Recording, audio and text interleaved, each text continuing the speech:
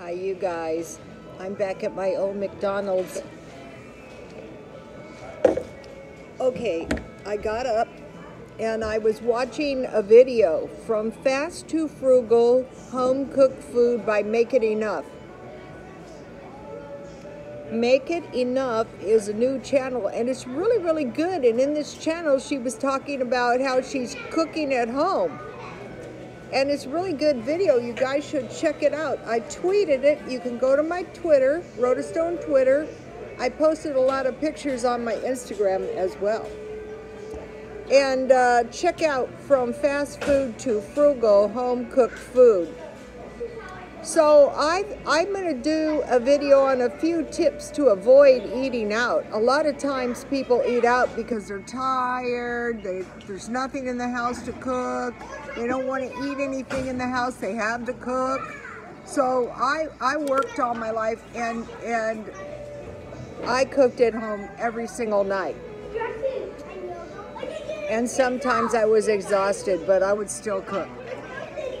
So Jan from New York City Saves Money had a great tip, and she said eat on paper plates. I thought, yeah, that's a good idea.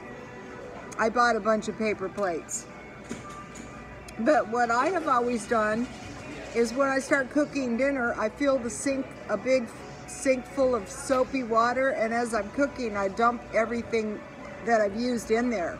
And then at the end of the meal, I mean everything, the pots and pans, the plates from eating, the cooking utensils goes in there, and then all I would have to do is just rinse it off and load the dishes.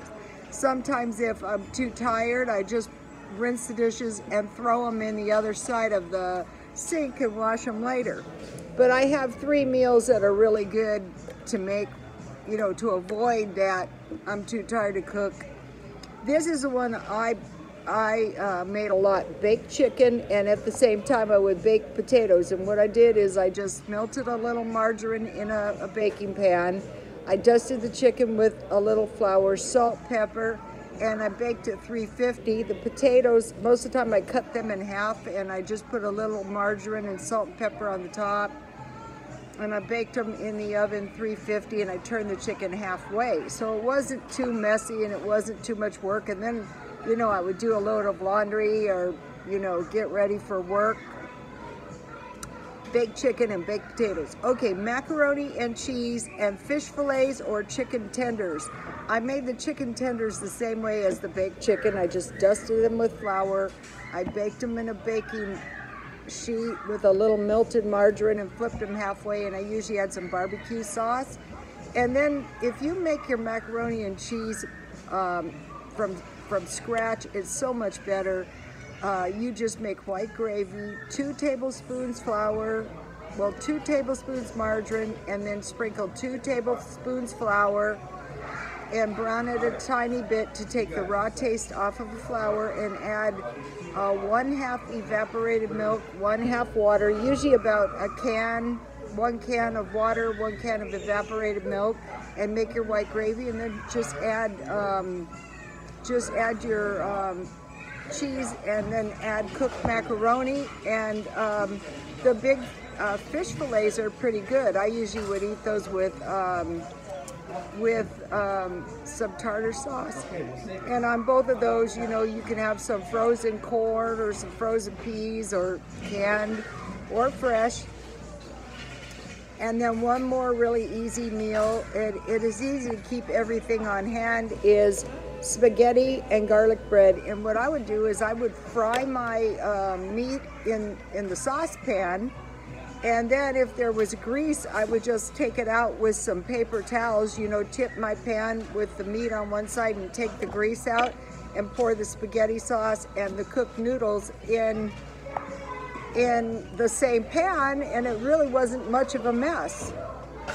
So spaghetti and garlic bread, that's a good one. And all of these can generate food for the next day, which would be good too, which would save money. But I would usually eat a beef and cheese sandwich. Okay, the reason I'm so tired is the feng shui continues. Hopefully okay, the feng shui is one of those projects that's gonna take months. The first step is you have to spotlessly clean your house, and you have to get rid of everything broken, damaged, or chipped. That's my whole entire apartment. But once you get it done, it's really nice. I've actually done it before. So the feng shui continues. And I will be selling all the junk at the thrift, at the swap meet, which is another ordeal. The thrift store shopping continues. What I do is I scour around in the thrift stores, I find stuff, and I sell it on eBay, or I sell it at the thrift store. Another thing, if you guys are thinking about the eBay business, I would consider thrift store, plus size, because when I'm trying to do the plus size eBay, I can't find any. Generally what I do is I buy brand new stuff, but the other day the stuff I found I got for $1. So as long as I sell it for $2 at the thrift store, at the swap meet, that is fine. Because you need a massive amount of, these days, you need a massive amount of good stuff, really low price to make any money at a swap meet. One of the men at the thrift store told me he's back at the thrift store because his swap meet business failed. I think the reason the swap meet business could fail is your inventory could dry up.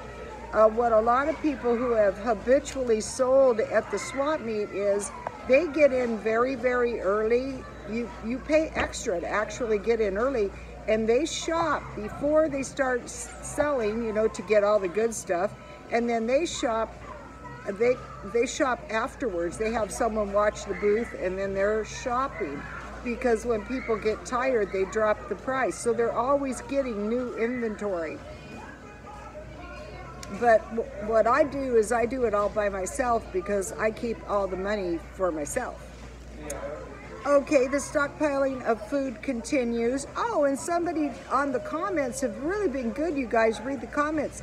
One of the ladies said she buys her staples at Aldi's. I go, yeah, that's a good idea. We just got an Aldi's out here, so I'm gonna get my shortening at Aldi's. The eBay continues. If you want to make some extra money, consider eBay. When you first start, you know, before they trust you to get the people's money and send them the stuff, the way I do it is I do the auction, and that way I'm creating a paycheck, like by the week. It can be by the day if my stuff sells. And so I get, at first you get 30 free. I don't want to pay $50. I don't want to pay for a store. Well, I used to prevail in hairdressing because I would spend very little money to make money. Most of the time I would cut hair. I'd do barbering or haircuts. It doesn't cost you anything to do it. And they come back, you know, and get haircuts. But so on the eBay, you start out, you get 30 free. So you get one free item, and then when they trust you, they give you 50. And then a lot of times, if you will advertise, if you have social media, like I have Twitter, if you will advertise your item on Twitter, then you get your item free. So it's coming along nicely, and it's not costing me anything. You have to pay I think it's 10% if you sell, and now 5% to PayPal. A lot of people ran out of eBay, but I noticed they ran out. But all you do is you just figure that 15% and the shipping into the item.